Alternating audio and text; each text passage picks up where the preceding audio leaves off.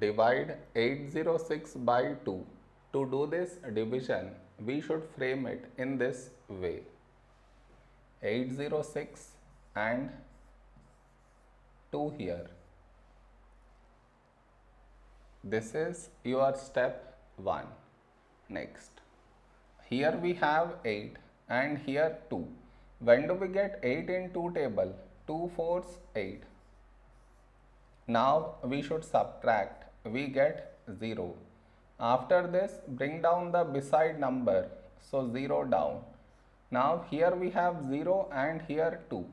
0 is smaller than 2. So we should bring down the second number.